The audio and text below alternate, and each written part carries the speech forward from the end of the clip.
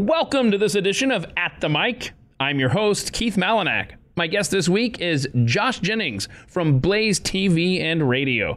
My chat with him starts next. But first, I want to talk to you about getting ready for the holidays and what's going to be in your coffee cup for things like Thanksgiving.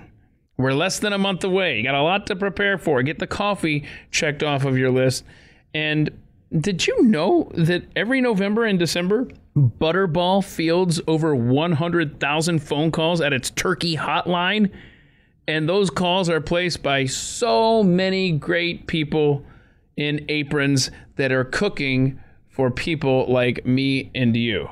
Trust me, you don't want me anywhere near a kitchen on Thanksgiving. I'll be happy to sit off to the side and drink APR coffee. I'll do that. That's my contribution. But typically between 50 and 60 million Americans travel for the Thanksgiving holiday because they heard someone else was doing the cooking.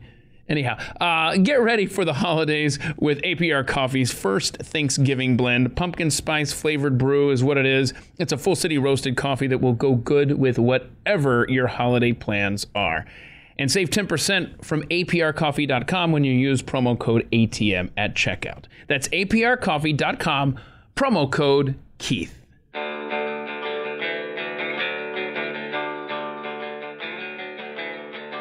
You're listening to At the Mic with Keith, an independent podcast production. Josh Jennings is my guest on this edition of At the Mic. Josh is one of those many coworkers of mine who I pass in the hallway all the time, rarely find myself just stopping and having a conversation with him because, you know, we're always busy heading in one direction or another. Well, today that changes as Josh sits down with me and we find out that he's had some very interesting experiences that defy explanation. He's a talented opera singer. What? And of course, I have him sing for us, so you'll want to be listening for that. I try to convince him to get into an iconic band that, in my never humble opinion, everybody should enjoy. So our conversation begins right now with Josh Jennings here on At the Mic. A coworker of mine at the Blaze. Indeed. Someone that I seriously never cross paths with in this building. Like, I see you, I know you, but we are ships passing in the day. Yeah, there you go. That's well said. Yeah, we've both been up here for quite a while, but we just never seem to be working on the same things. You know what I mean? Right. So we just, and it's such a cavernous building. That, yeah. I could literally be living on the other side and you wouldn't necessarily know. Oh, I actually do. I live upstairs. I actually do have a cot in my office upstairs. Oh, that's fantastic. And no windows in the office. And, you know, man. When you work the shift that I do, you know, sometimes you got to catch a little shut-eye, you know? Absolutely. So you were born in Wichita, Kansas. I was. And so you grew up, Ark City, Kansas. Is that near Wichita or somewhere else? Yeah, it's about 45 minutes to an hour south. Okay. Depending on how you drive. Uh-huh. And, fast. Yeah, if it's fast, it's 45 minutes. Yeah. That sounds like me coming to work in the mornings. People say, like, how long does it take you to get? Because I live so far out. I'm like, well, if I just got a ticket, it takes me 45 minutes. If it's been a while since I got a ticket, 32-ish. Yeah. I could cut it down to 20 if I mounted a couple of rocket launchers on the front of the car. Yeah, that's right. So you have two younger sisters, so you're the oldest. I do. Yep. Yeah. Okay. Yep. How much older than them are you? We're stair steps, so we're basically for most of the year we're all 2 years apart. So okay. Yeah, I was 2 when my first sister was born, and then I was 4 when my second sister was born. All right, very cool. Now, did you pick on them or protect them growing up? Mercilessly picked on them. I probably would have protected them also. Had I ever had the opportunity to do so, but no, I was not always the best brother. We would walk to school sometimes, and I made them march in formation like we were military. Oh, yeah, that's kind of cool. Did they go on to join the military at all? No. In fact, they probably didn't, specifically because they got PTSD already. Right. So you've had your hand in a lot of stuff around this building. Walk everybody through all of the stuff that you've been involved with and what you're doing now here at the Blaze, man. All right. So I guess probably about 3 years ago, there was a show on the Blaze that was Something's Off with Andrew Heaton. Yeah, Andrew Heaton was a previous guest on this podcast. He was. In fact, his was the first interview that I heard listening to your show. And all right. It introduced me to it, and I've been listening ever since. Yeah. So he went on to do his own thing. Yeah. But you stayed behind. Correct. And you've been doing stuff here. Yeah, so I produced for his show first. He and I go way, way, way back. We've been friends for probably 20 years. Oh, wow, I didn't know that. Yeah, we met in high school. We didn't go to the same high school, but we met in the two nerdiest ways that you can meet. No, I'm going to love this. Yeah, we both were pages for our House of Representatives. Wow. And that's where we met the first time. Nerd-tacular, but Big right time. Up my alley. Yeah. We were, it's better, like, we met there, and then we actually sort of became friends because I sat down and had lunch with him one day, and we talked about Star Trek the whole time. So hold on a second. Hold on. Was Andrew Heaton eating alone in the congressional cafeteria? Yes, he was. Aww. And you went up and you said, hey. I did. You look like you need a friend. Yep. We sat down and talked Star Trek for an hour while we ate lunch, and that was the beginning. And then I met him again later that same summer, completely by accident, at a young writers conference. And so, yeah, very, very nerdy. And then after that, it was kind of like, well, it must be destiny. So that's cool, man. Yeah, we've been friends ever since. So when he got the show on the Blaze, he wanted me to come produce for him. So I did.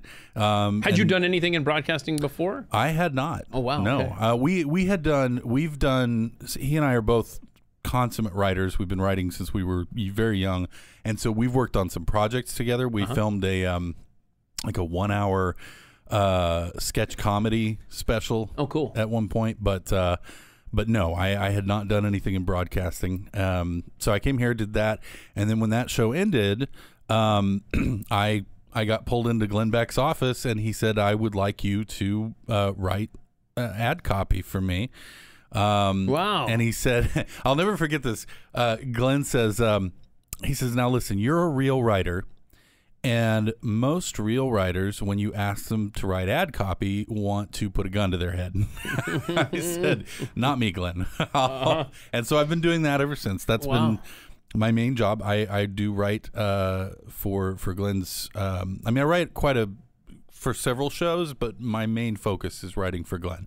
Okay. So when people hear Glenn Beck on his radio or TV shows reading a commercial, that script was written by one Josh Jennings. That is correct. Oh, cool, man. That's pretty pretty cool. much almost everything that he does in terms of any advertisements. Okay. So I write pretty much all of it. how much leeway do you get as far as personalizing the ad copy and stuff like that? You know, it's funny.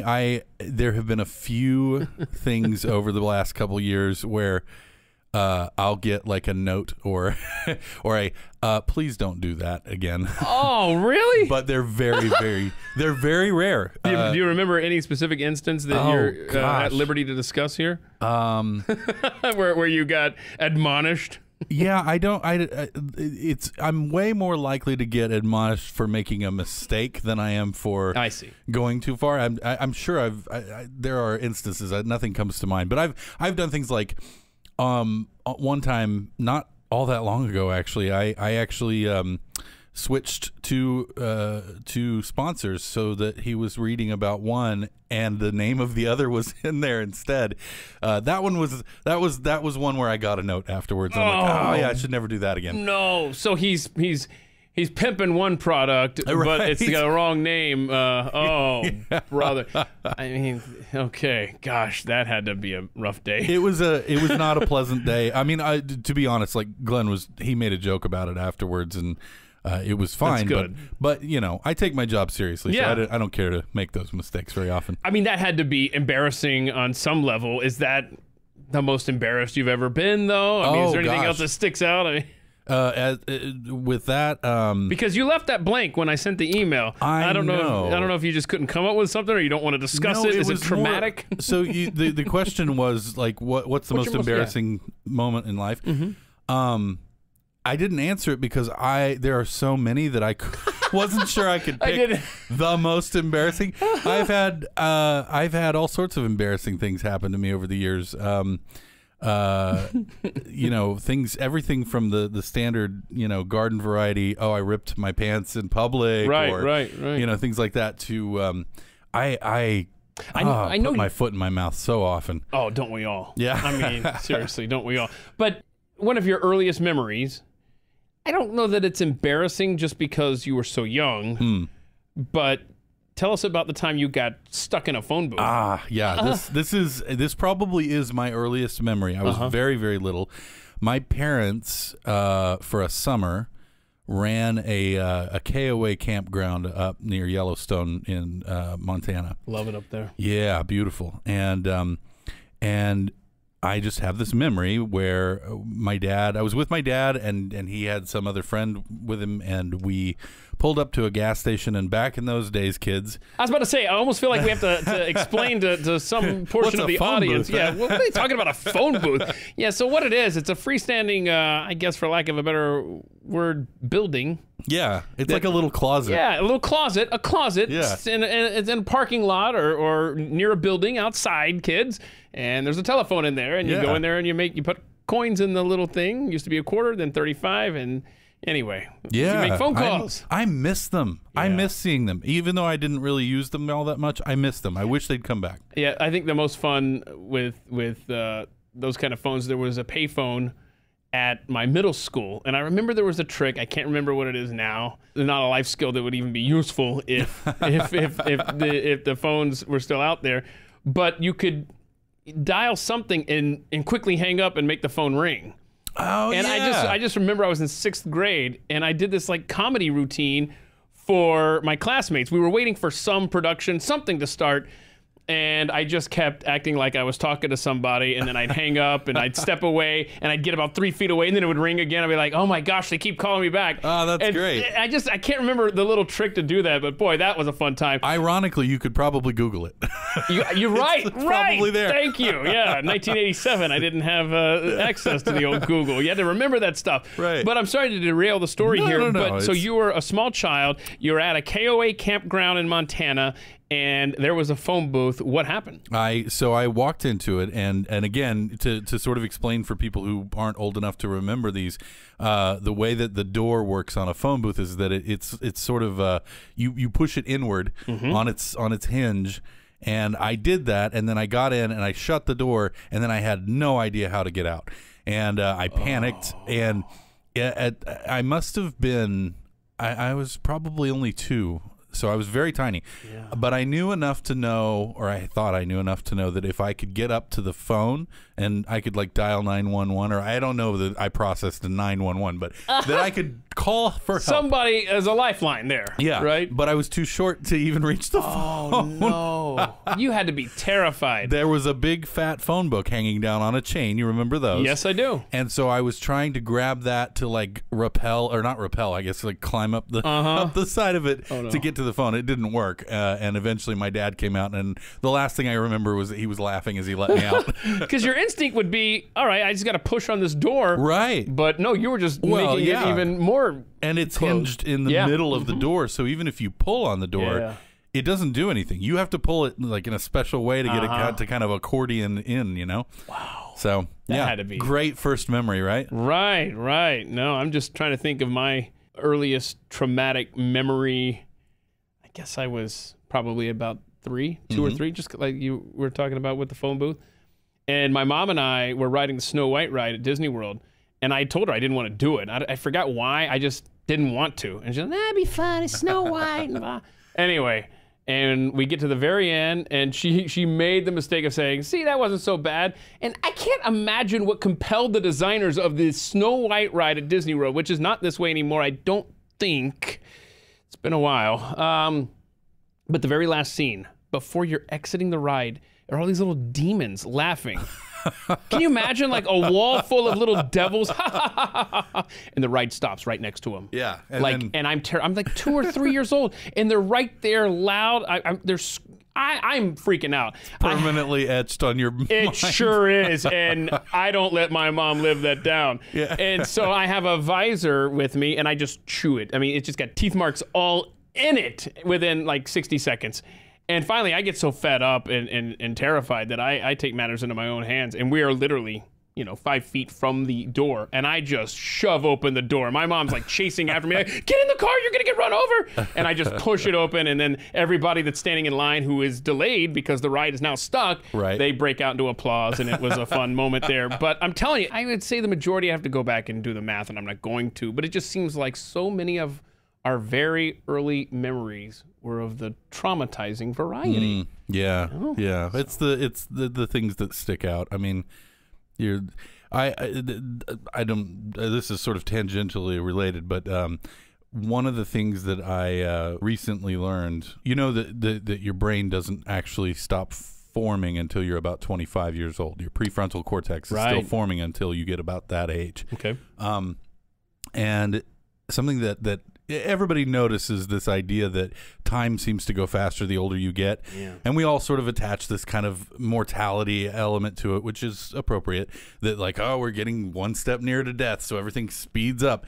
Well, it's actually, from a scientific point of view, apparently, what is actually happening is that when you're very young, you are absorbing far, far, far more information throughout your day, than you are when you get to be our age, because your brain's still forming. You're still learning all of the basic things that we sort of take for granted and don't even think about because they're just filed away right now. So, I mean, you're still learning your language. You're still learning what a car is, what it does, all this stuff that you and I, we don't even think about now because it's in cold storage up here. And so the perception of time is moving more slowly when you're younger is literally because you're absorbing so much more information. And I find that fascinating. That is. Yeah. No, I can attest to the older you get, the faster it seems the time marches on. And it's very depressing. I do dwell on that kind of stuff, and it's not healthy. Yeah, it is. It's scary sometimes. I mean, how fast a year will go by. I mean, not to bring all the pandemic crap into this too much, but like, did you notice how fast 2020 just shot by? Sure. And 2021's now well over half done. It's crazy to me. So eventually you did escape the phone booth. I did. You had a childhood. I did. You eventually go to Northwestern Oklahoma State University, and you majored in vocal music. Yeah. So were you planning to become a singer or something? So yes and no. I knew from the age of 10 that I wanted to be a writer. What kind of writing? Well, when I was 10, it was like, I'm going to write books. Okay. And I've written 4 novels. I've written, I don't know, how can people find them? Short stories. They can't yet. Okay. I've taken them off of, I had like tried self-publishing because I got frustrated with the publishing process in my 20s. But I took them off because, one, they're very dated.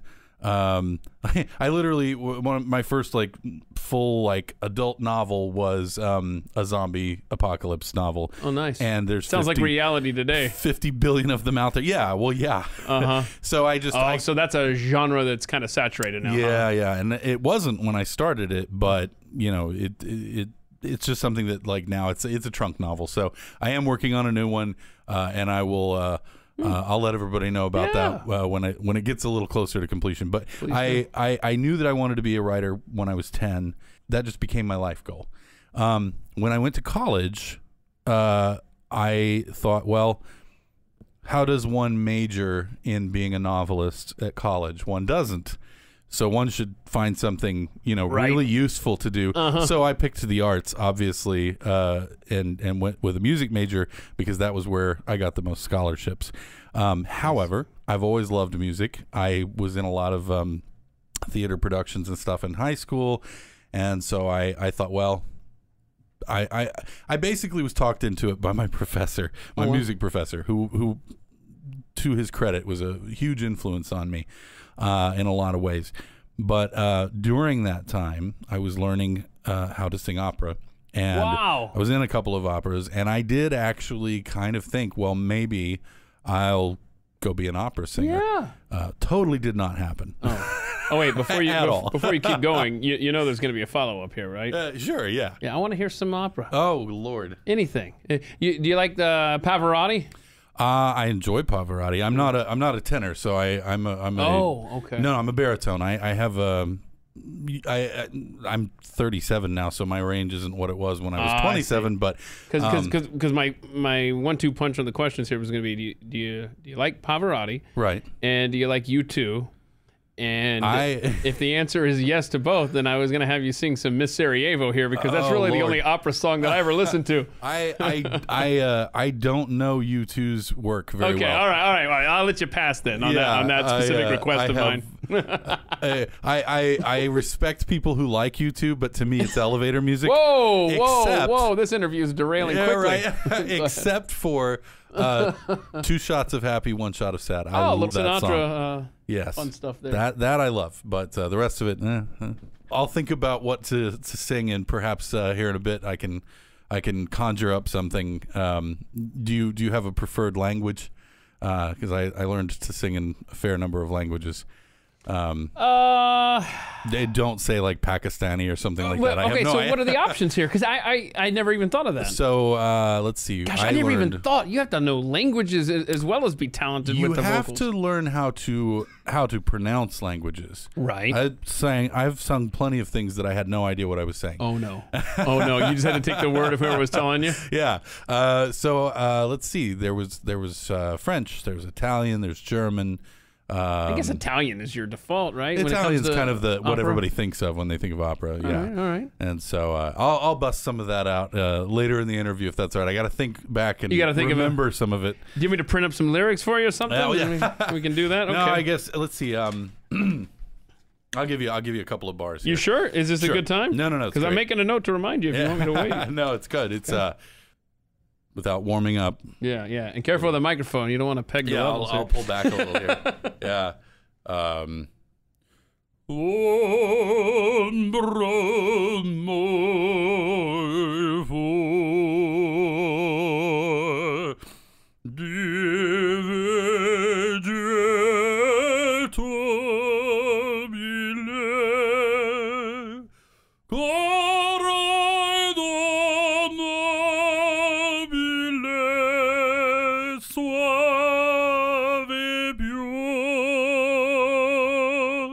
You just cussed me out in song, didn't you? You're damn right I did.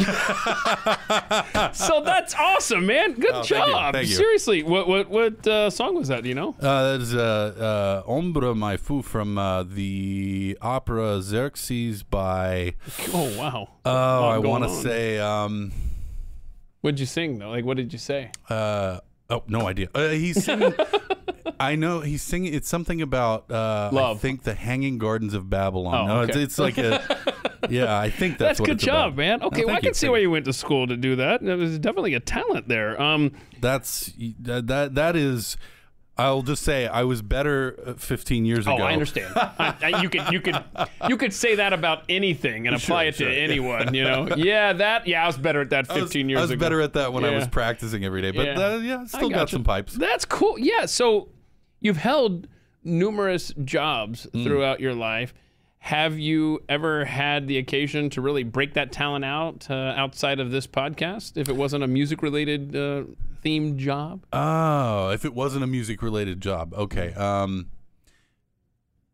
I do have one. Yeah. No, go ahead. Yeah. So I was with a church group one time, and we were, I don't know, some function. We were out at a restaurant.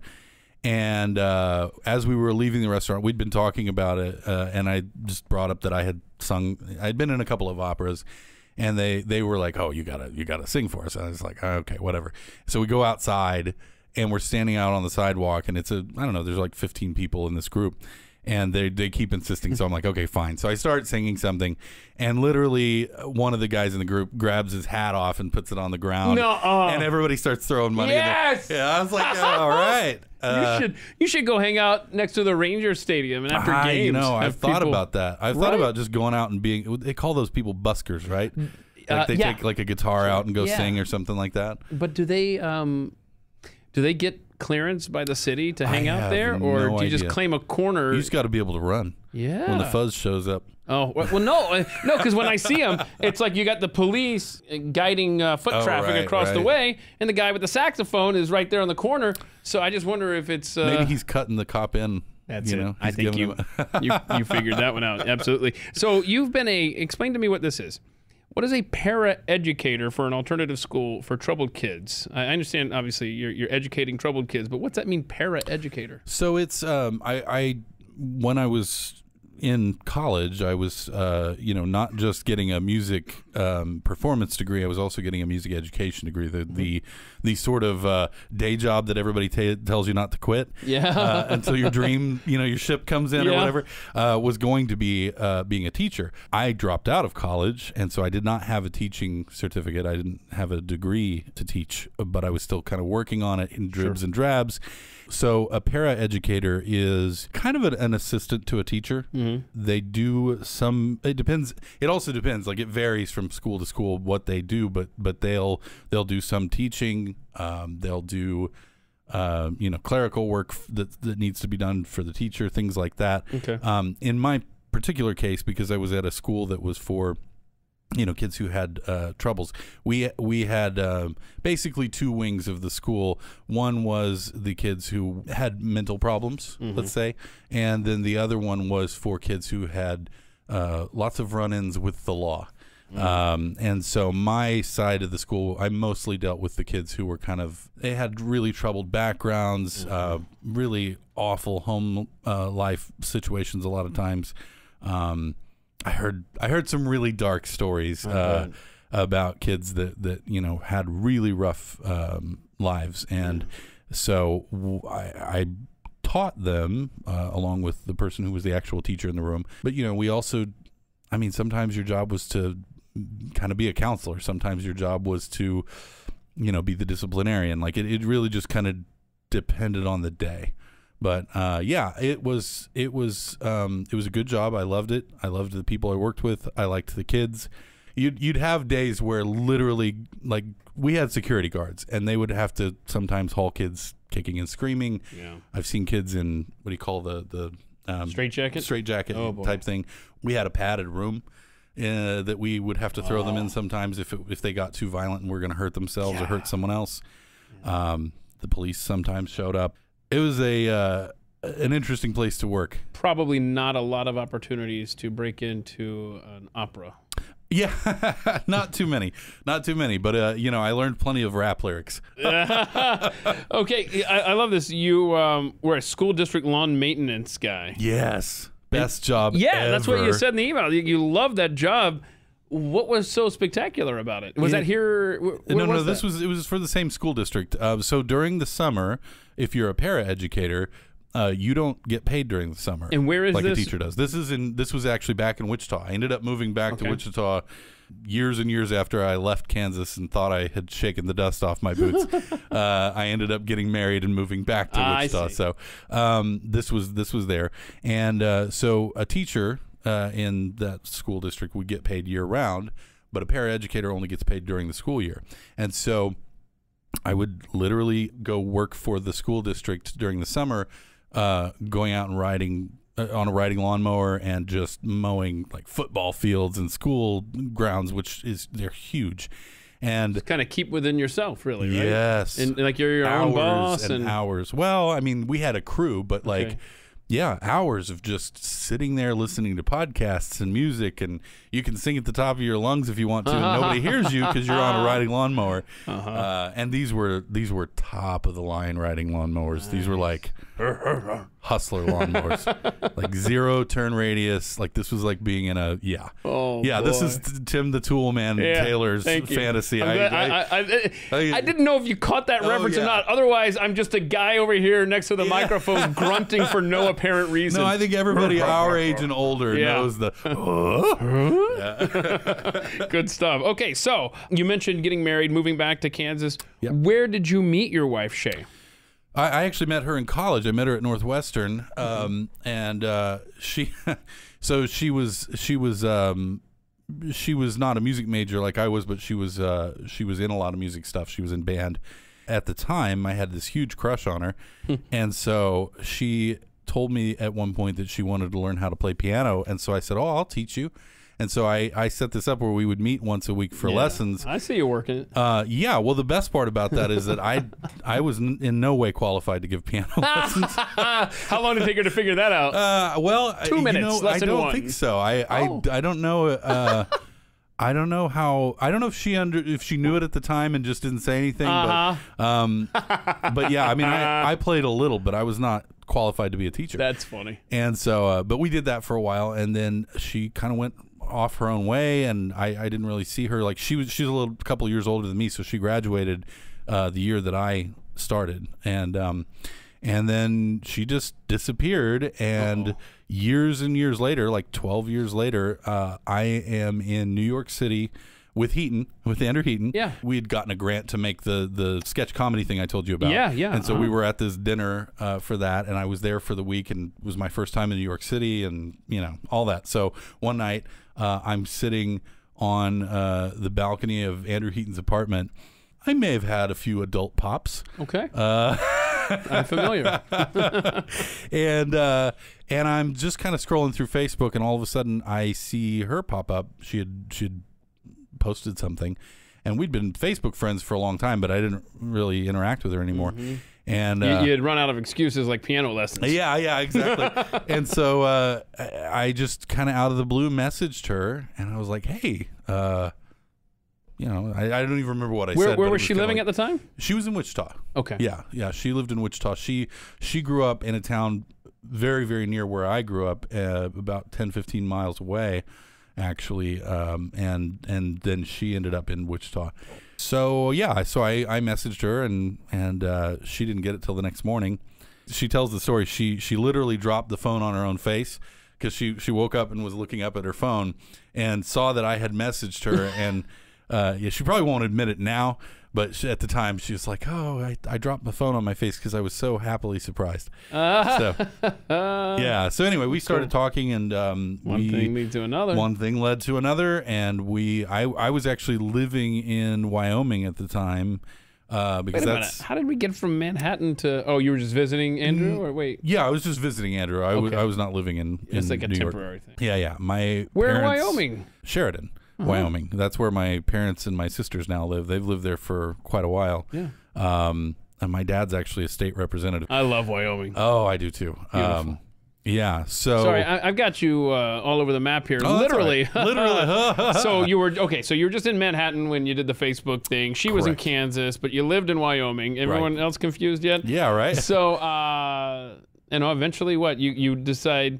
Hey, I need to marry this woman. Yep. And very quickly. Very quickly. Oh wow! Yeah, how long? we dated very briefly, and then I was like, I popped the question maybe. Oh, I don't know. 5 minutes later. A month. I think we made it a month before I popped the question. That's great. And so then we got married. I moved back down to Kansas, which I had thought I would never do. And then we got married. Shay is my wife, and she had been married previously, and she has a son. And her husband unfortunately passed away at a very young age. It was very tragic. So I love telling this story about my wife.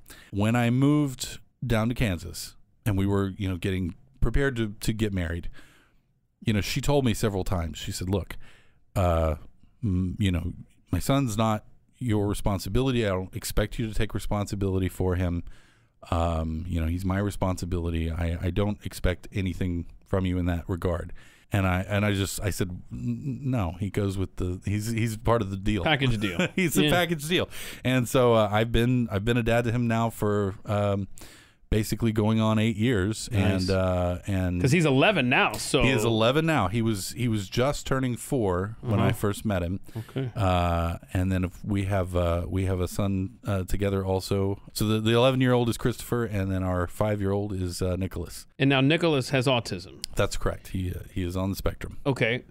What kind of unique challenges does being a parent of an autistic child present? How much time have you got? I was going to say, because I guarantee you there's a lot of people listening that can relate to that. For sure. And I mean, what is, I don't know, word of wisdom or lessons that you've learned to help those that maybe are just newer parents raising an autistic child? Because your son is 5. It's funny. It is, and I guess it varies widely depending on where on the spectrum they are. Correct? Yeah, it's. I like the way Ben Shapiro talks about children. He says that when you have children, your highest highs go higher than they ever did before, and your lowest lows go lower than they ever did before. Yeah, that's well said. Yeah, and I've experienced that many times. The thing I am learning, because it is an ongoing process, is patience, is being a more patient person. And some of the biggest challenges are things that when you live in the world, this little crazy world of raising an autistic kid, or raising a kid with autism. That's what you're supposed to say.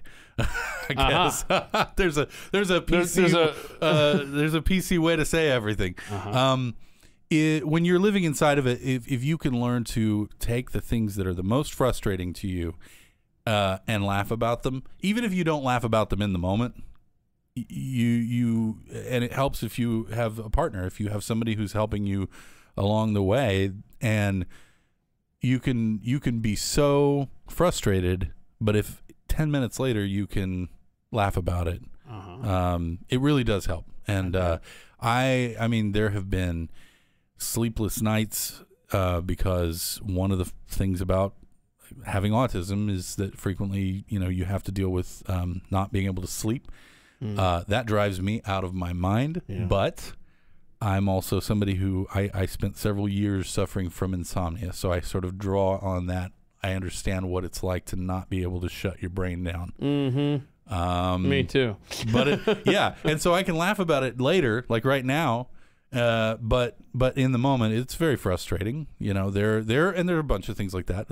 Nicholas is a very smart little kid, sure, but he's going, he's doing life in a very unique way. Absolutely. And it seems like those with autism are always very intelligent. It's just a matter of focusing that, right? Yeah, I mean, at least in my experience, which is fairly limited, my wife Shay is a school psychologist, and so she deals with every level on the spectrum. And she's dealt with it, and she knows about it, and she lectures me about it and all that. So understood. Okay, tell us about some important individuals in your life. In addition to your immediate family, you've got a grandmother and your parents that have had major influences on you. Tell us about them. So my grandma was a huge influence in my life. She was a very dear person. She's the only person I've ever watched die, which is a weird thing to say, but that is the truth. I'm with you. Yeah, it was rough. I grew up. I think she influenced a lot of my love for the arts, a lot of my love for reading and writing and music. She was a great lover of music. She attempted to teach me piano. I was going to say, clearly, one of your 5 possessions is her piano. I still have her piano. It has been in our family for, I believe, around a century. How often have you had to move with it? Several times, and it sucks every time. Isn't it fun? and my wife refers to it by lots of colorful names and plots and plans to get rid of it. And I always say, no, you can't do that. Right. It's gotta stay in the family. That's great, though, that she passed on that love for music and the arts to you. How about your parents? So my parents, I'm one of those people who I really won the lottery in a lot of ways in life, in the sense that I have really good parents who have been married for, well, let's see, I'm 37, so they just hit 40 years, I think, this year. Mom, if you're listening and I got that wrong, I'm sorry. But they've been married. They've been married forever. They've literally, and I am not exaggerating. This is true. They have never spent a night apart. Oh, wow. Yeah, it's like a thing for them. I'd have turned into a homicidal maniac by now, but it works for them. They've had a policy their whole marriage that was that if one of us ever has to sleep on the couch because we're fighting, the next day we're going to sell the couch. So it's worked out for him. But no, they're great. My dad, as I said before, he is a state legislator. My mom, she is basically his brain. She does everything that, like, she types all of his emails. Because Dad does not deal. That's not for him. He does not deal well with technology for some reason. I just break things. I understand. I understand. I gotcha. Dad's a Luddite. He's like, it took until I believe this year, 2021, maybe 2020, before he got a smartphone. He carried a flip phone.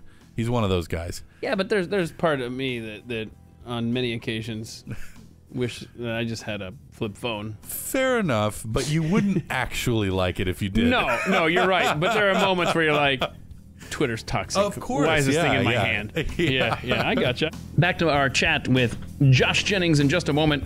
First, I want you to seriously think about the pain that you experience every day. And if there's a way to zap it, would you try that?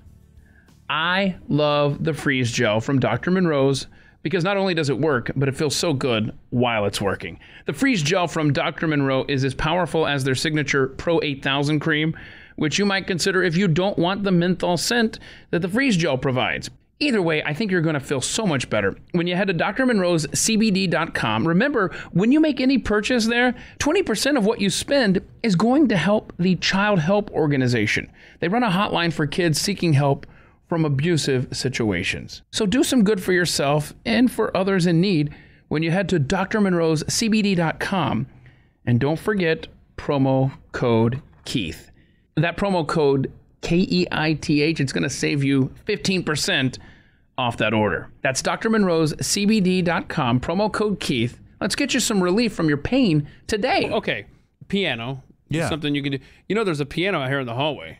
There is now. I don't know thought they took it away. Oh, did they? Oh, yeah, shoot. it's been gone. The Ukrainian one? You're talking about the upright piano? Yeah. That one is actually stored back in the storage room. I went to go see about playing it, but then it was behind some stuff, and I'm like, I don't know. I don't want to. Plus, I'm like, how many people died on this piano or something? Like, I don't want to mess with something that's like something. Right. You know, I don't want to make. Is that where it's from? Ukraine? I don't know. I've seen there's a picture on it. Yeah, I gotta go. And it looks like. Probably people died around there. Boy. Okay. Well, I just wondered. Do you play the piano? I do not. Oh, okay. Right. I play a little. It's the only thing I play is the tambourine. Ooh. Anyway, nice. That's the extent of my abilities right there. Okay. You strike me as you're a part of the worship team kind of guy. Wow. You definitely don't know me. That's a negative. Ships passing in the day, right? Exactly. Yeah. No. Oh, no. Okay. So you also play guitar. Poorly, yes. Okay. Well, let's see here. You do some fishing. A little fishing, yeah. Yeah. I didn't do that. It's got to be good in Wyoming when you visit your parents. I've never fished in Wyoming. Well, I don't think I have. I didn't get into fishing until about the time that we moved here down to Texas, which was about a year ago. When I first got here, because the pandemic was still going on and they weren't really letting us come into the studio all that much, you know, I had a lot of extra time, and I was like, well, what am I going to do with myself? And I decided, well, maybe I'll try fishing. And so I've been fishing for a year, and I have caught nothing. I was about to say, pretty boring, right? And it's hot, and it's miserable, and it's gross, and you sweat, and it's stinky, and if you're me, you end up just launching that hook into your eye socket. Right. Thereabouts. You know what? You're alone. There are no kids. It's peaceful. Yeah. You had it accurate. Until you said peaceful. I don't know, man. I don't know, man. I'm just not good at it. I'm not good at it either. I don't catch anything. Yeah, but I've learned that I am not an outdoorsy guy. I was much more into the outdoors when I was younger. Sure. And I think it's because I had friends that could really handle all that stuff. You know, like they'll pitch the tent. They'll start the fire. Right. I'll just sit here and you just chill, enjoy. You know? So, okay. And I will say, but now that I'm a dad, Texas is also like it is a whole different ball game going. I went camping with some friends a few weeks ago. Worst mistake of my entire life. I'll never do it again. Yeah. Not in the summer anyway. That's not where in I Texas. Am. Yeah. God, but see, it was awful. my son is of the age where he can handle all the stuff, and even at that, I don't enjoy it. Whereas when I was a teenager and somebody was handling all of that, I did enjoy it. Now I'm just like, bro, I make mortgage payments. I pay electric bills to sit inside the air conditioning, okay? I don't need to be out here. No, thank you. Let's pitch the tent in the living room. Right. So anyhow, you've got a dog. You got to tell me about Poppy the Velcro dog. This Poppy sounds the fun. Velcro dog. Is it because he just hangs out and won't leave you alone? It was she, and yes, kind of. She is a cockapoo, so she's half Cocker Spaniel, half poodle. And we did not have a dog for our entire marriage, and I would always kind of grouse about it and be like, I don't want to get a dog, and like, I know someday the kids are going to want a dog, but I don't want another dog. Because I had dogs growing up, and I loved them, but they always die. I tell you, man, that is...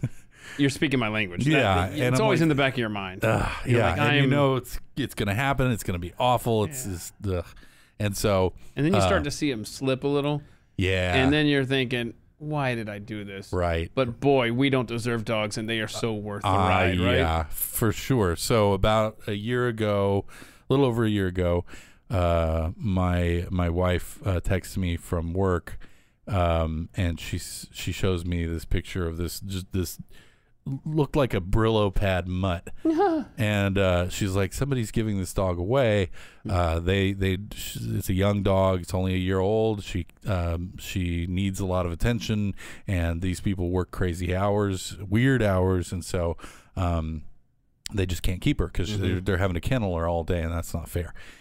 And I'm like, and she's like, can you call these people and see if the dog's still available? And I'm like, wait a minute, this is your idea, woman? Yeah. Sorry. I'm like, yeah. I'm like, I don't want a dog.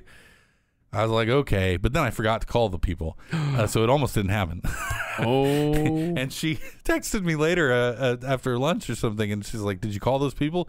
I was like, "Oh no, I forgot to. I did call them that afternoon." I got you. And they said yes, the dog's still available, and so she went and picked up Poppy on her way home, and she said, "You know, I knew the moment I saw her, this is my dog," and I had the road to Damascus moment too, because when they walked in the door and I saw her, I'm like, oh, that's my dog. Okay.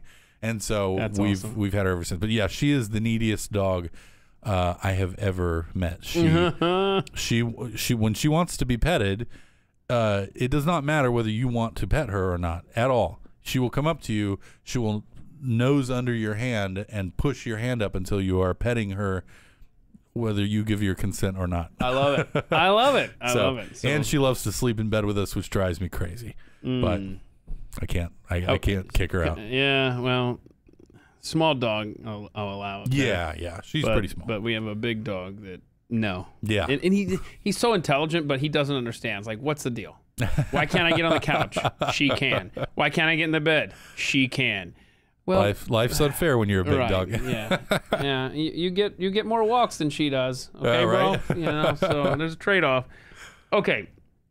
Favorite book you've read is I Am Legend by Richard Matheson. Is this what the Will Smith movie was made from, or no? Yes, okay. it is. So tell me, does the movie do it justice? It does, in the sense that the book was written, I think, in the 50s. Oh, wow. And so the movie that they did with Will Smith is very, very updated to be more modern. And I love the movie. But it's good. I will say this. It's not the first version of the movie. Really? Yeah. There was a Vincent Price movie called The Last Man on Earth that was based on that book as well. And it's from, I would say, the 50s or 60s. And it's actually pretty good too if you like older films. It's very different, and I will say the Will Smith movie does it justice in the sense that it's a good movie. I think that if you didn't know that they were connected, though, you might not make the connection, because the novel is more of a vampire novel than even what the movie. The movie kind of presents these creatures as basically humans evolved into something more predatory and dumb, whereas in the book actually that does sound like our society right now. Humans are becoming more predatory and dumb. Yes, very very very prescient. We're on the cusp, y'all. I Am Legend. You heard it here first. That's right. But okay. And maybe last. Yeah, right. It depends The rate at the speed of which this society is degenerating, this podcast may not post by the time that I Am Legend becomes reality. We may all be out. We all may all be outdoorsmen by then. You watch some of these TikTok videos, you think, man, we're already there. Oh gosh. Oh boy. Okay, so let's see here. We mentioned this earlier. The 5 possessions you'd like to keep: your grandmother's piano, guns that your father gave me. These are all excellent. First dollar bill you ever made as a writer, your own zombie novel signed by Max Brooks, who inspired it. I'm not familiar. I'm sorry, but it sounds That's like okay. a big deal. You know his father is Mel Brooks. Well, I sure do. Yeah. So now we got it. Okay. Yeah, Max cool. Brooks is his son, and he wrote the Zombie Survival Guide and a book called World War Z. Yes, I'm familiar with these and titles. He gives or used to give, I don't know if he still does. He does sort of these sort of tongue-in-cheek zombie survival lectures. He'll travel around and give them like at colleges and stuff. And cool. Yeah, I attended one, and I took my zombie book with me, and I was like, "Can you sign this?" And he's like, "What?" I said, "You inspired it." And so he wrote "Not Written by Max Brooks" on there. That's funny. That's good. Okay, let's see. Oh, the old Bible that your grandmother gave to you when you were a kid. How old's that book? It's very old to me. I think it was probably new when she gave it to me. So it's not like the not family Bible heirloom or anything. Yeah, it doesn't weigh 800 pounds. I gotcha. No. But she gave it to me, and the cool thing about it is that if you go through, she used to underline things with a pen throughout, like things that stood out to her. So I can go through there and I kind of get a sense of her, where her mind was at this time. Yeah, that's interesting you say that, because my grandmother, Nana, an earlier episode here on At the Mike Show. And by the way, you can find all these episodes at themikeshow.com if you're not familiar. And if you're just catching this show for the first time, please go listen to it. It is fantastic. You are. I say this with no flattery intended. I'm telling you, you are one of the best interviewers I've ever heard on a podcast. Wow, it's really good. That's very kind of you to say. Appreciate that. You can pay me afterwards. Yeah. Oh, absolutely. The check will bounce, however. That's all right. Okay, but I would love to see when at some point, when that time comes and I'm looking at her Bible. I could do this next time I visit her, though. I would love to go, because she spends every day in the Bible, writing stuff in the margins and stuff. But it's funny you said that. I never thought, I should go and read that stuff, what she's writing. That's a good point. And I look forward to being able to do that at some point. So earlier in the program, we discussed the little demons at the end of the Snow White ride. Yeah. Right? Well, tell us about an encounter you had, which you swear was a face-to-face encounter with a demonic being when you were 14 years old? 14, yeah. What happened, man? We moved. This was when I lived in Ark City, the place that's 45 minutes south of Wichita, unless you want to get a ticket. We moved to a house. It was a big 2-story house that my parents got for a song, and it was what they call a fixer-upper. And it definitely was a fixer-upper. Like, I think maybe some animals had lived in this house. Definitely some people who were living a very weird life. There were places in the carpet downstairs where fires had been built. Like, what? Yeah. Like fixer-upper, more homeless encampment. More like bulldozer downer. Bulldozer downer. But we moved in there, and my dad, who's a very handy type fella, cool. He fixed it up over the course of I think about a year. And so the downstairs was where we all lived, and the upstairs had been a boarding house. So the upstairs was kind of divided into, I think, 3 separate sort of little apartments. And one of those, and I bring this up because it maybe ties into the story later. One of those, somebody who had lived there had written all kinds of this weird satanic stuff all over the walls. Like there were pentagrams and weird stuff, just bizarre stuff. My parents went in and painted over all of that, and like my mom went through the house like reading a Bible out loud or something, like to cleanse it or something. I bet. And then when I was 14, I woke up in the middle of the night. You know how there's kind of 2 ways that you wake up. You either wake up slowly and kind of groggily, or you snap awake because something like brings you instantly to consciousness. So this was the latter. I was like dreaming about baseball or something, and the crack of the bat like woke me wide up. and I noticed a glow, like a glowing in my room. Oh no. And I looked up to my closet, and there, like floating in the just in the middle of the room, was this disembodied head. It was like the skin was stretched over the skull, like it was very thin, and had like dark black hair, and it bared its teeth at me. Oh. I remember this so vividly. I mean, I'm 37 now, so I'm literally more than twice the age that I was, almost coming up on 3 And you times. have no doubt that you were wide awake. I've had doubts over the years, because that's a pretty horrific thing to see and be able to live with it and not have some part of your brain go like, yeah, but did you really see it? And so it bared its teeth at me. And what kind of teeth did it have? Have fangs or what? All of its teeth, upper and lower, were about an inch long, razor sharp, and they had like the iridescence of like pearl. That's how vividly I remember this. And it was between me and the door. And so I don't know, I knew I wasn't getting out of there. So I did what any self-respecting 14-year-old would do, and threw the covers over my head and turned my face to the wall in terror and prayed that it would go away. Eventually I got up enough courage to look, and it was gone. And I got up, I went to my parents' room, I woke them up. I think they thought at the time that I had a bad dream. How long had you been in this house at this point? I would say less than a year. Okay. I think.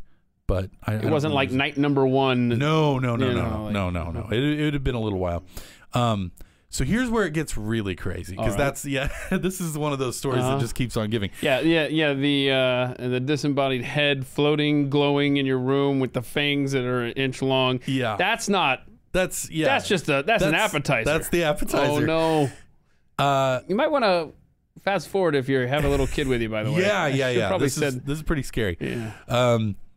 I found out later that, going back as far as I could go with my family, every generation has had some sort of experience like this. Wow. Something very similar or almost exactly the same. My parents experienced something like this on their honeymoon. They were at a hotel, and they both woke up at the same moment in the middle of the night, and there was the reflection of a face in the TV that was something inhuman. Oh my. My grandmother, when she was a little girl, she woke up one night and looked out her window, and she said there was a gray man there who was not a man. She didn't know what he was, but he was evil.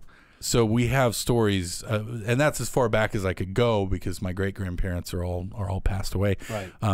But who knows? Right? Who knows? And I was actually engaged to a girl once.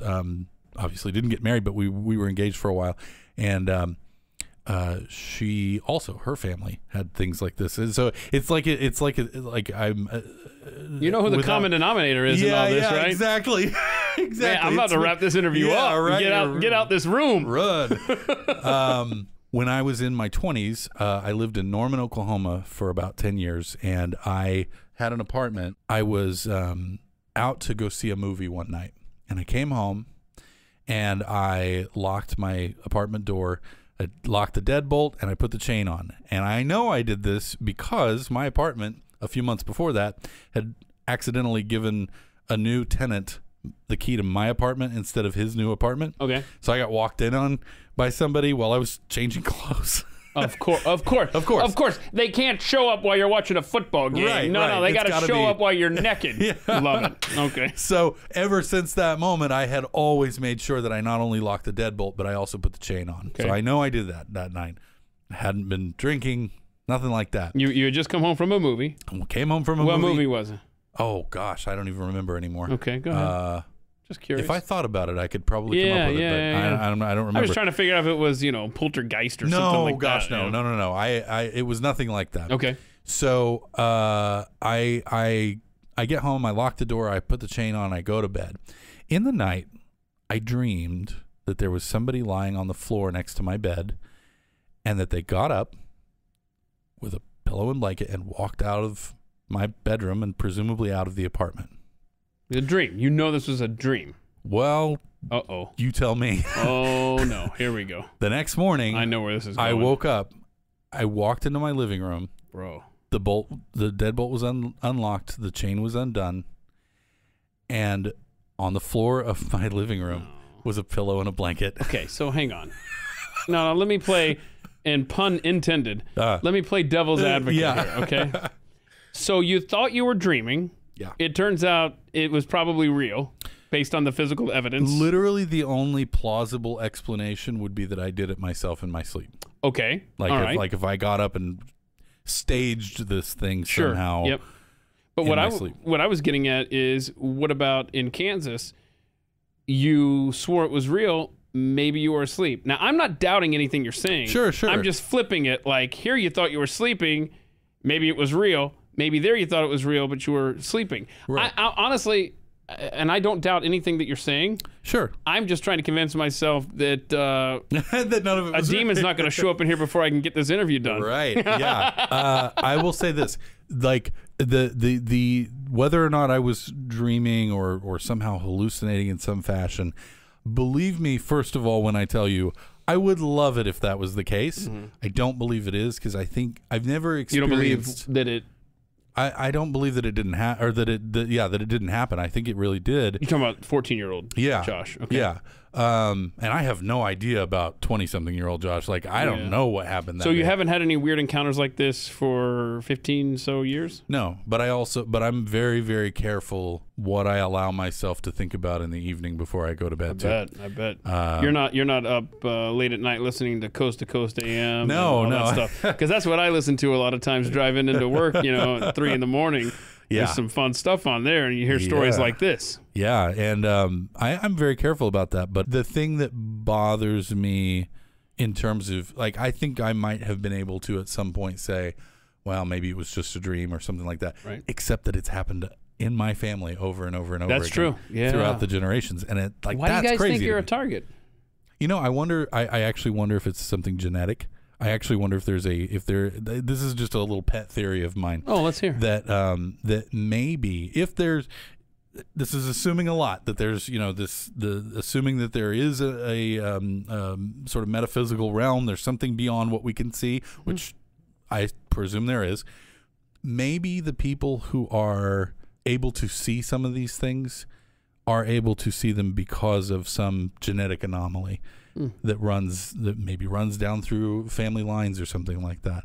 It's just a thought. I mean, it's really almost like a supernatural antenna built into your DNA. Yeah, that. And believe me, I would prefer that other people had it. I do not, and I've not encountered anything besides what I've just told you, so I don't know. But yeah, it sucks. It's the scariest thing I've ever been through. And full disclosure, I went through a pretty long period of time. I told you earlier I dealt with insomnia. Yeah. That's why. That's why I dealt with insomnia, because I would go to bed every night and be terrified that I was going to have an encounter again. And to be perfectly honest, and listeners out here, don't do the same thing I did if you have an encounter. I had a pretty serious alcohol problem for a while that was, I mean, I could tie it to a lot of things, but that was one of the major ones was, hey, this helps me go to sleep without being terrified. So, yeah, that's a rough patch. Yeah, no, I can't imagine. I will be putting a disclaimer at the front end of this that's a good podcast. idea. For I'll say you might want to skip between this part of the podcast, but that's there is another dimension. Yeah, that's for sure. And if it bleeds into this one, who knows, right? Yeah. So let's go to the good side of spirituality and, happy thoughts, Christianity. How did you become an Eastern Orthodox Christian? That's because the only thing I know, and you correct me if I'm wrong. Sure. The only thing that I associate with that is like Christmas and Easter, like the dates are different, right? That you celebrate? That's correct. Okay. Well, yes. The short answer is yes. It depends, right? It depends. From year to year, the calendar for Easter changes. Sometimes it's on the same day. But wait a minute. Is Christmas not like into January or something? Or? That I was going to say. So for Christmas, there's still the Christmas day.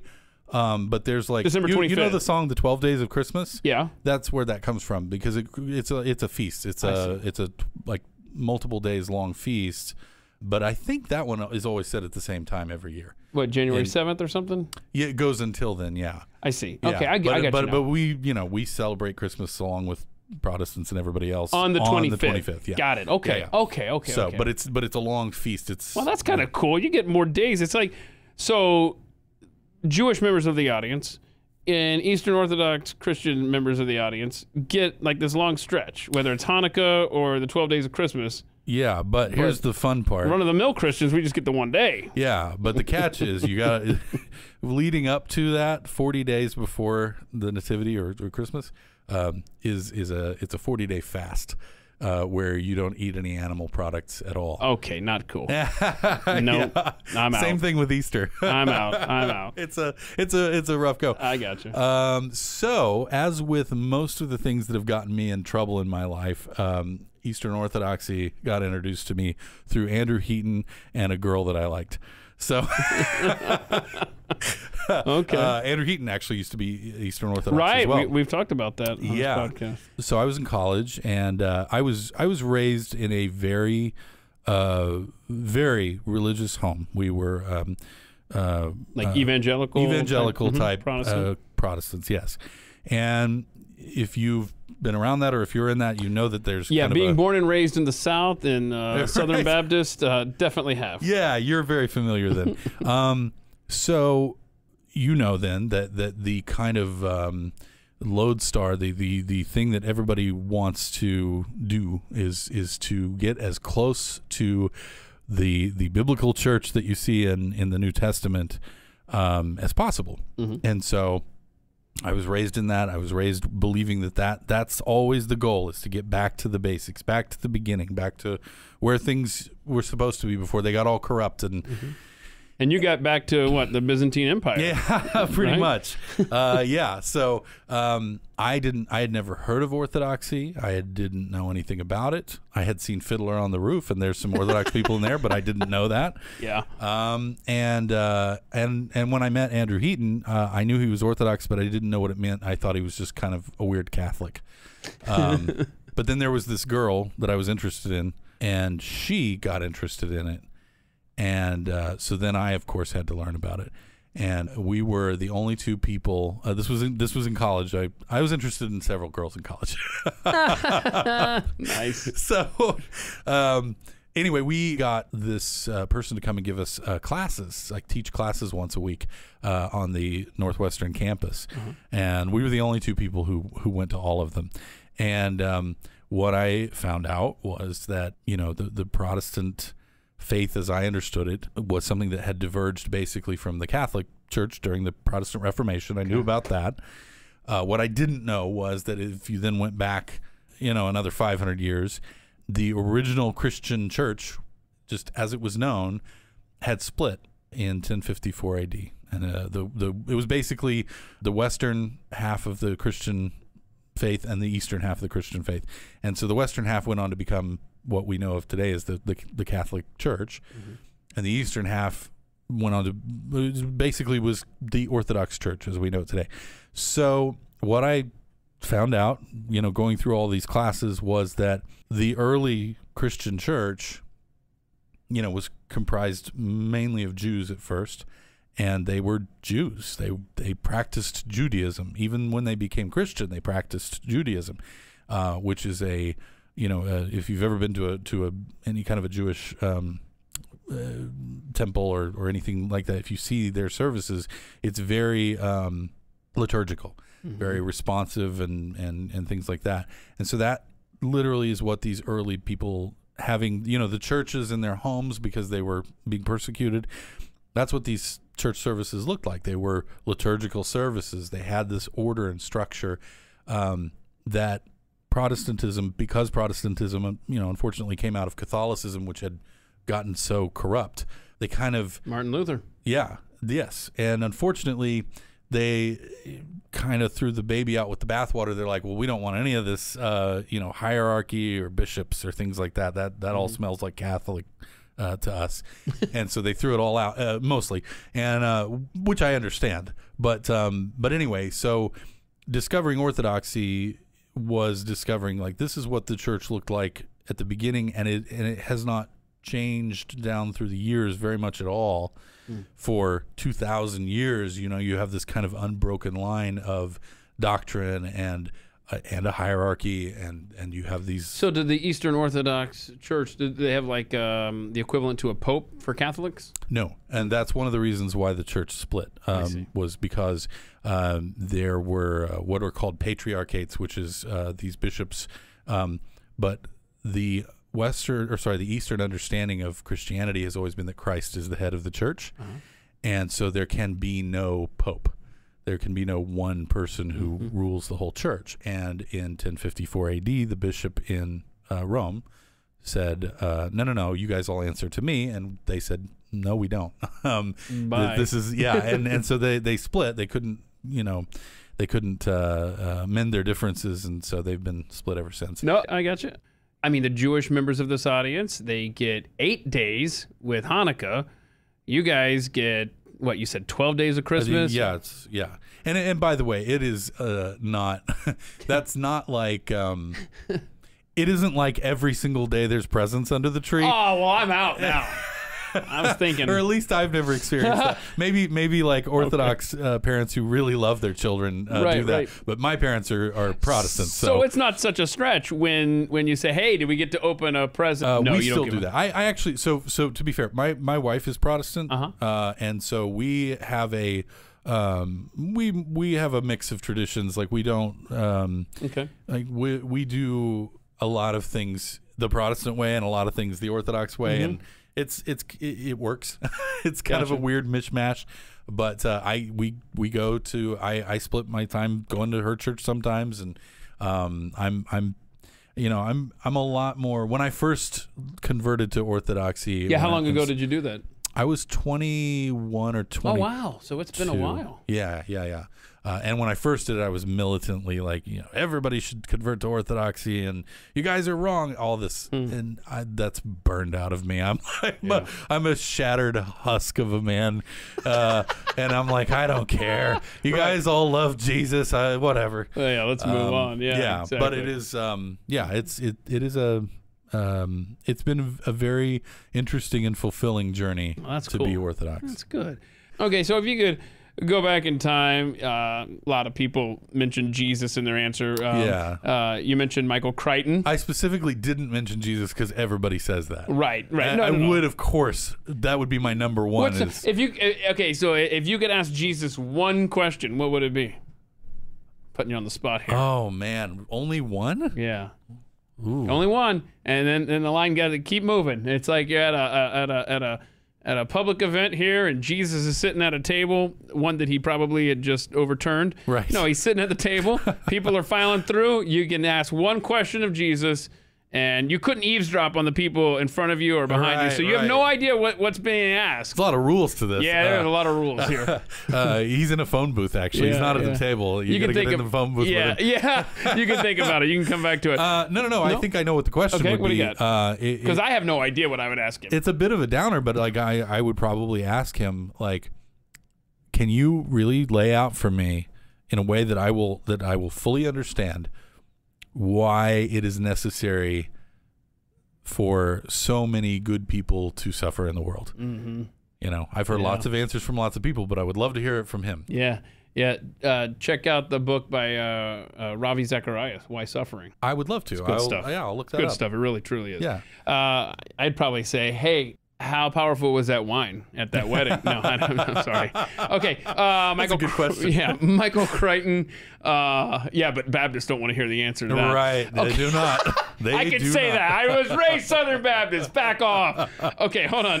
Let's see. Michael Crichton. Yep. Probably a big influence on you and your wanting to write. Big time, for sure. Yeah. But also, like, the main thing I would want to ask him about actually has nothing to do with writing. I would want to ask him. He was, in the early aughts, one of the only people who were famous who stood up and said, this whole global warming thing, because it was still called global warming and not climate change back then. Right. This whole global warming thing, it's probably happening on some level, but it is not a catastrophe. And he got crucified for that. Did not realize that he was in that camp. Oh yeah, if you go on YouTube, unless of course they've pulled it down, you can find speeches that he gave, In fact, I want to say he may have even testified before Congress at some point about it. Really? But he gave entire speeches on it. He wrote a book about it called State of Fear, which I highly recommend. I've heard that so many times. Shame on me. Yeah. You should read it. It's a bit of a slog. It's not his best written work in terms of plot and dialogue and so forth, but in terms of his approach to the issue of global warming, it's pretty eye-opening.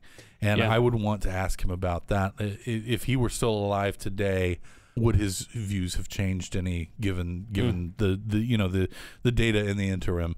Yeah. By the way, Michael Crichton, the only famous person I can think of that I cried when I found out he died. Yeah, that was very sad. Very sad day.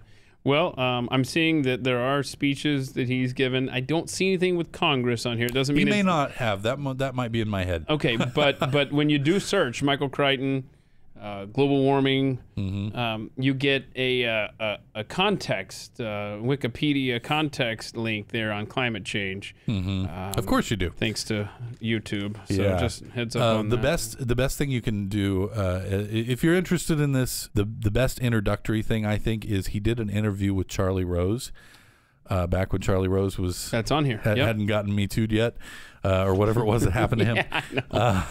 And it's a really good interview, and it's a very good introduction to kind of his take on it. Okay. So good to know. I highly recommend it. State of Fear, Michael Crichton. Yeah. Also, you want to go back and meet Plato. Yes. Why Plato instead of, say, his teacher? I literally just want to ask him if Socrates was real. Okay, that's what I was just about to ask you.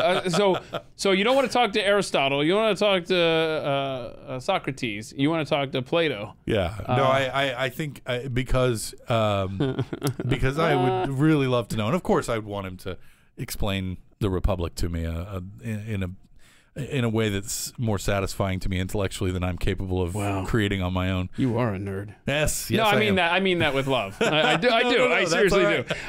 Okay, I like this. Any regrets you'd care to share? And your response was, "It took me far too long to learn that you can be ambitious and content at the same time." What do you mean by that? That's well said, but what do you mean? That is one of the...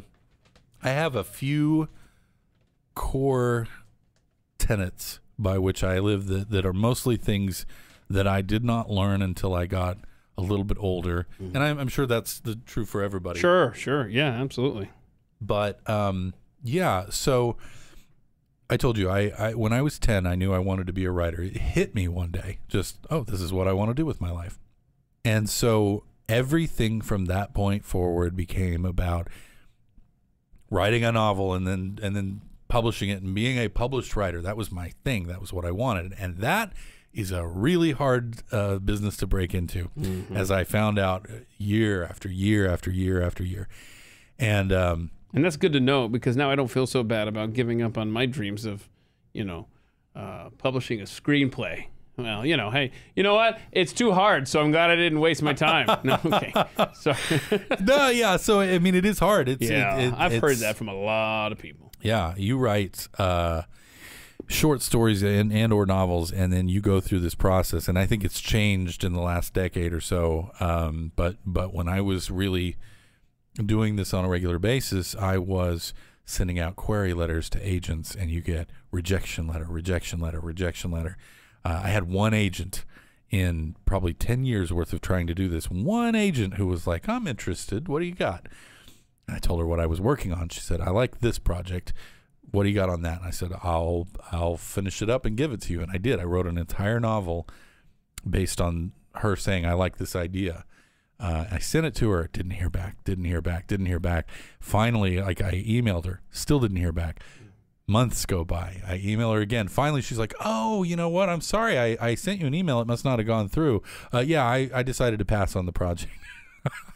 I'm like, I wrote this. I took a year of my life to write this book. And then another year of my life waiting on you to talk to me. Bother with a phone call? Or no. I bet you checked your spam filter. Everything. Where's the junk mail on this? Yeah. Yeah. She never sent it. Probably not. Or if she did, I mean, who knows? She might have sent it to the wrong email address. Who knows? I was, a small fish in her world, and she was a very, very big fish in mine.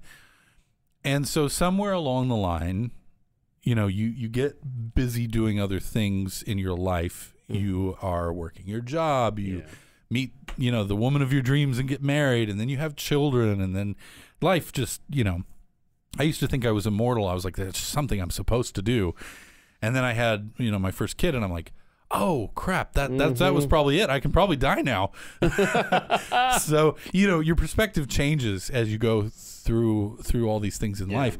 And at some point I finally realized, oh yeah, that goal, I can still go after that. I'm writing a novel as we speak that I'm hoping to publish within the next year. God willing, a lot sooner than that, but we'll see. I'm writing a novel right now, so I am still pursuing that dream at 37. But it cannot absorb every bit of my waking time. Yeah. And it also cannot be so important that I cannot be happy without it. That's good. I have kids. I love the time I spend with my kids, my wife. I have hobbies.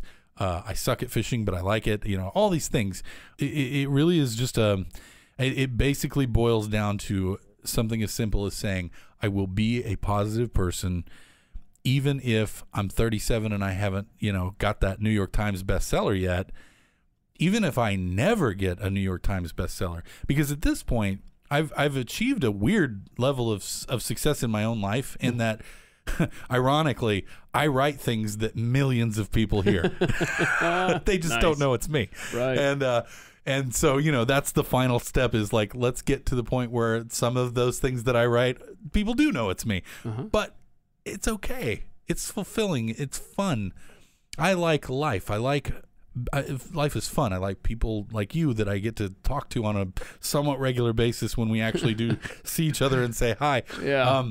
I am enjoying life more because I don't allow that ambition to get out of its cage. So that's a very long-winded way of answering your question. No, I got it. Hang on a second. I'm gonna try to. As the poet of our generation, Bono says, elevator music guy, ambition bites the nails of success. Huh? You ruminate ruminate on that one, and I guarantee you the next time we pass in the hallway, you'll change your tune on Mr. Elevator Music, Bono of U2. I'm just going to claim that he stole it from Bob Dylan. Oh. No, I that is actually really... That's nice. You like that now, don't you, huh? I swear, if you turn me into a U2 fan. Okay, well, you're going to start by listening to a song called The Fly. Okay. And that's where that lyric appears. It's on, the greatest album of all time, Achtung Baby, which I'm sure you've heard of. So I have, of course. Absolutely. So, all right. Let's see. Anything else that we've... Oh! People can find you on Facebook, right? Yes. It's the Josh Jennings fan page? There is, yes. Is that what you type into the search? I don't do Facebook, so I don't know. Yeah, it's the Josh Jennings fan page, and that's kind of where I am slowly moving to a point where I am putting my private Facebook, keeping it more private and not like it's more like family and close friends and things like that. Okay. And then I'm trying to whatever public image that I'm putting out there, I'm trying to just put on that page so that it just keeps things separated, But I'm nowhere near famous enough for that to be relevant right now. But stop. I'm trying to get get it set up for the future. And that's the place they can find you. Facebook. Yes. Josh Jennings fan page. Yeah. Nowhere else. And literally, so I think I may have some things on Amazon, and that would be under J.M. Jennings, which is what I used to write under. Nice. But I think it's just short stories that are up there. But I will, as I get future projects out, I will be putting them on the fan page. You'll see everything there that you need to see. At some point, I'll probably get a website too, but I don't need it yet. Okay. We'll get there. I love it. Very cool. Well, your homework assignment is I would just recommend you just listen to the entirety of the U2 album, Achtung Baby, and then pay special attention to track number 7. So do you like the album that got put on everybody's iPhones? Which one was that? Because I don't have an iPhone. I don't know. I tried to get rid of it. I tried to delete it, and it came back the next time I updated my phone. Oh, Songs of Innocence? Yeah. That actually is a very underrated album.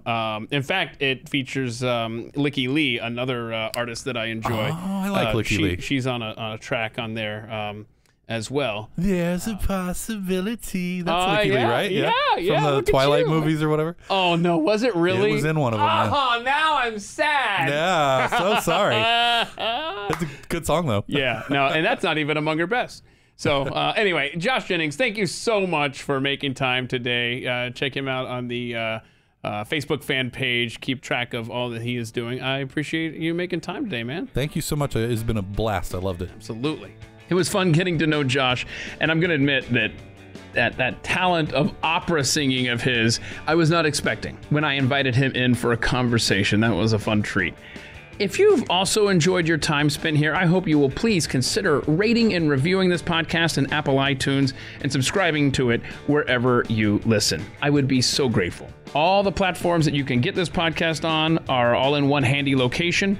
Head to atthemikeshow.com. Check out the merchandise as well that we offer at atthemikeshop.com. You got the Christmas giving season right around the corner, and the official show merchandise is available at atthemikeshop.com. Hey, coming up next week is another talented guy, my friend Brad Skistemis. You may know him better as 5 Times August. He'll be here for a fun interview about his interesting life. That's next week right here on At the Mic. Well, thanks as always for stopping by and for spending time with us. I hope you'll head back this way next week as well. But until then, please go be free, and thank you for listening.